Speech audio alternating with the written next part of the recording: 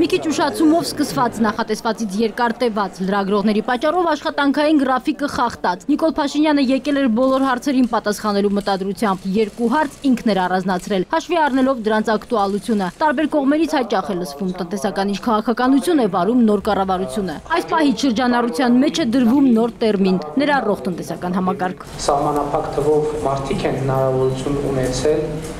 այսպես ասած, համախառն ներքին արդյունքի ձևավորման մեծ բաժինը ստեղծել։ Եվ ներառող տնտեսական համակարգի իմաստն այն է, որ այդ սահմանափակումները պիտի գոյություն չունենան։ Քննարկվող կամ էլ քննադատվող մյուս ուղղությունը կադրերն են։ Նիկոլ Փաշինյանը չսպասեց, որ այդ մասին հարցնեն, ինքը թեման բացեց։ Իր կառավարության անդամներին 3 խմբի է բաժանում՝ հներ, նորեր, նորացվող հներ։ Բոլորը միասին պետք է նույն ուղղությամբ գնան, ադապտացվեն նոր իրավիճակին։ Բոլոր 3 խմբերում լինելու են մարդիկ, ովքեր բառից լավ իմաստով հարմարվելու են իրավիճակին, լինելու են մարդիկ, ովքեր չեն հարմարվելու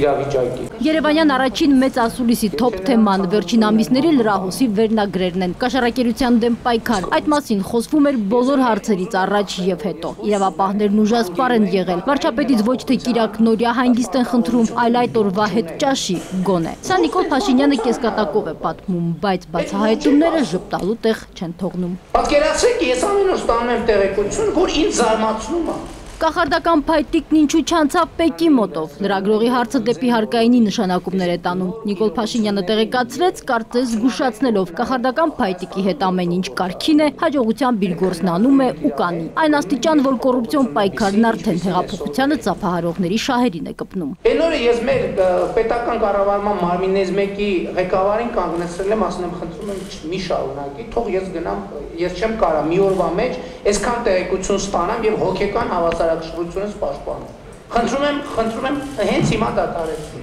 Ես ասում եմ, ես չեմ կարող։ Այսօր ինձ հերիքա ստեսություն, հաջողություն։ Գնացեք ուրիշի պատմեք, ես էլ չեմ կարող դալիս։ Բայց սա իսկ իրականությունն է։ Պատկերացրեք մի երկիր, որտեղ վարչապետը ամեն օր շոկի է ենթարկվում։ Լևոն Տեր-Պետրոսյանի հետ հանդիպման մասին Նիկոլ Փաշինյանը խոսեց առանց մանրամասներ ասելու, զրույցի թեման Արցախն էր միայն։ Դա շատ օգտակար զրույց էր, բայց ես ասեմ, որ ինքն չի հայտնել տեղեկություններ, որոնք ինձ դեռևս հայտնի չէին։ Նիկոլ Փաշինյանը չի բացառում, որ առաջին նախագահի հետ էլի հանդիպում լինի։ Տեր-Պետրոսյանը կողմ է տարածքներ կարգավիճակի դիմաց տարբերակին։ Լրագրողի հենց այս դիտարկման վրա կենտրոնացավ Նիկոլ Փաշինյանը, ձևակերպումն անվանելով մեթոդական սխալ։ Ուզում եմ հասկանալ, ինչու ենք մենք ուզում քննարկել մեր պատրաստակամությունը փոխզիջման գնալու, եթե ակնհայտ է, որ Ադրբեջանը պատրաստ չէ գնալու փոխզիջման։ Երբ որ մենք ուղերձ կստանանք, որ Ադրբեջանը նույնպես հակված է փոխզիջման, կամ Ադրբեջանը հակված է փոխզիջման, մենք ենք ժամանակ քննարկենք, ընդ որում ոչ թե կառավարության մակարդակով, այլ այսպես ասած ազգովի։ Բացառում եմ Լեռնային Ղարաբաղի հարցի կարգավորման այնպիսի լուծում, որը ընդունելի չի լինի մեր ժողովրդի համար։ 2019-ի մայիս արտահերթ ընտրությունները կկայանան ամենաուշը այդ ժամանակ։ Նիկոլ Փաշինյանը միջև այդ գուցե հանի սուպերվարչապետի կոստյումը։ Սազում, հա։